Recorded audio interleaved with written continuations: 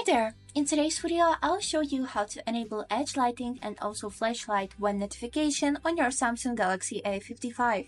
Let's get started. So, as a first step, let's talk about the edge lighting. For that, we would need to go to the settings, then find a tab which is named Notifications.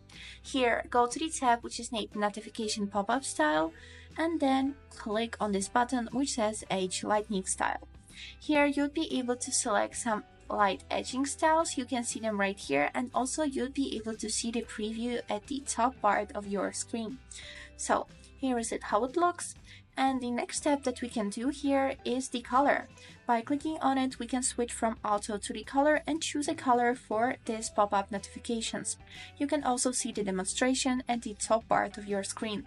And on the tab Advanced, we can choose transparency and duration.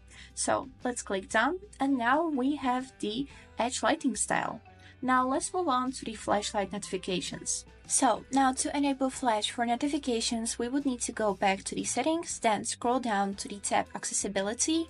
Here, choose Advanced Settings and Flash Notification. So as you can see here, we got two options, which is Screen Flash Notification. Here we can choose all apps or selected apps. And also on the all apps, we can choose the color of flash. Let's take a look on it. So I'll click on this green circle and switch it to a pink, and then click on preview. And here is it how it will look when I will get any type of notification. So I will click done, and now let's take a look on the camera flash notification. I will enable it. As you can see, I have selected all apps, but by clicking on the name of this function, we can choose only selected apps. And now let's take a look on it. I will click on the preview, and you can see how it will look on the flashlight. And this is it for today. I hope this video was helpful for you, and thank you so much for watching.